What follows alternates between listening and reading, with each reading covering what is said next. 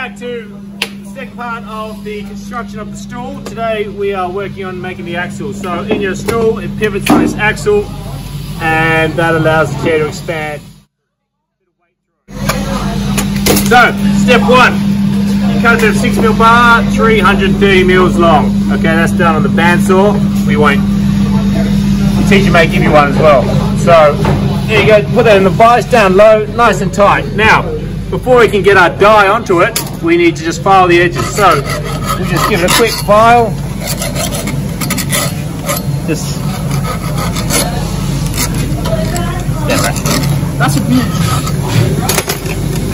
Takes one. Now, then with your die, you're going to use, we use the M6 for this. Make sure there's a top, there's a bottom and a top for that. So, think about it, it won't be able to pop out. So, if you go that way, it won't pop out. So that's where you put it on. Now, you grab it in the middle with one hand to start with, put some pressure on it, and we turn. How deep do we want to go down, Mr. Bishop? Well, glad you asked. You need to, well, first of all, you need to get the grip. So keep turning till you feel it start to bite.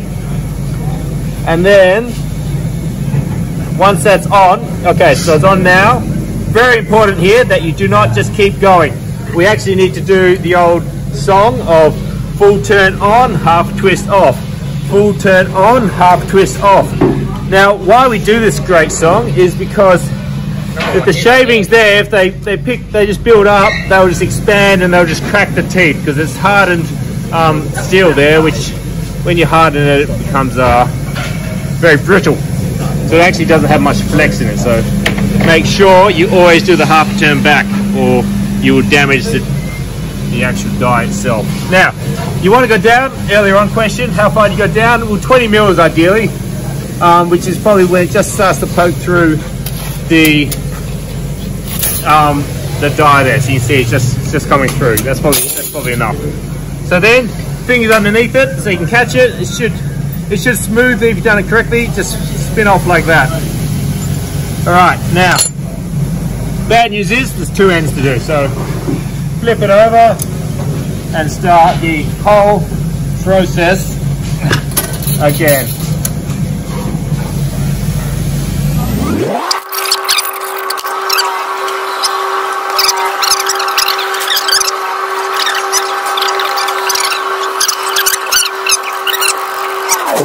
Cool.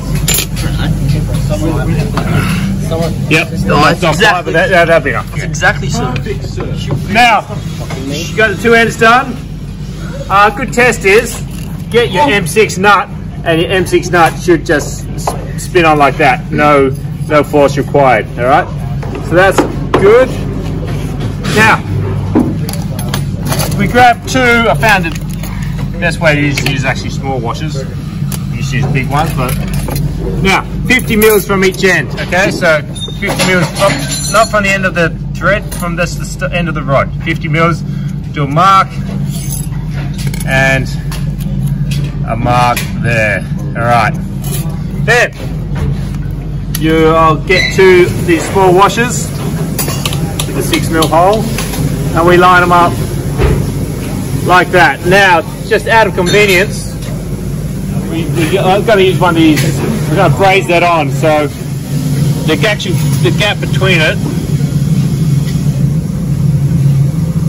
will be right there. Right. Now, obviously safety with this. Safety first.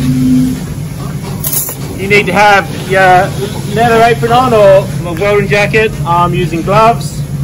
And I've got safety glasses. Do you need to use a visor? Well, safety glasses, because we're just brazing. We're not going to be intensely staring at the braze. So safety glasses will suffice. Okay, now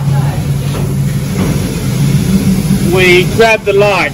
Okay, flint light. Now the trick is don't go across. You go across all day, nothing can happen. You want to be depressing down and across.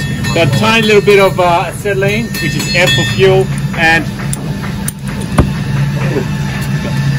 then make it to, just give it a foxtail there, it starts to flicker, and then slowly add in the oxygen to just soot, carbon, to tiny little blue diamond there. I'm going to call that the feather. Now, put the glove on, which being on YouTube. Right. Now, the problem here, but best off being here. To get flux on your rod, you heat your rod a little, just tiny bit, and you can dip it in the pink flux, and they'll stay on. Now, problem here, you've got a thin washer and a thick rod. So if we heat them in evenly, the washer will just melt off. So what we need to do is get the heat into the rod. Whoops, just gave it a bit of a knock, tap it back in spot. There we go. So we're going to actually put the heat in the rod, and the rod will therefore in turn heat up the washer. So I'm actually angling the heat down here. Okay, that washer would melt off in about 10 seconds, but if you get the heat into the rod, we're going to... Okay, so getting a little bit dull red now.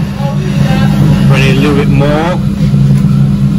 And now it's getting hot. We can stick in the brazing rod and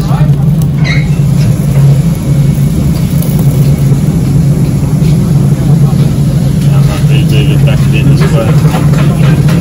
Yeah, re-dip your flux.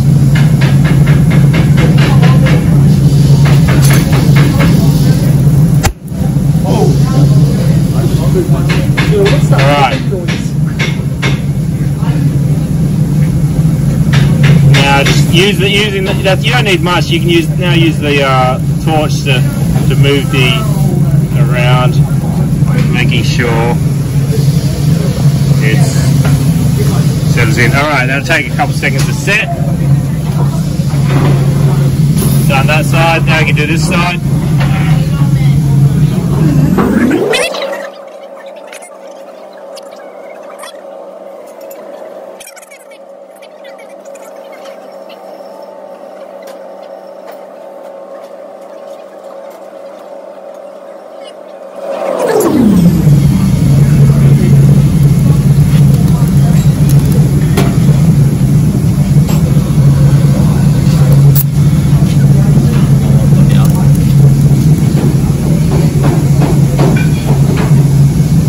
Quench it, sir. Okay, so that's where you want it. All right. So once you've done that, just pull it off. So a bucket of water, and there you go. Now, and there you have it. And that's your axle done.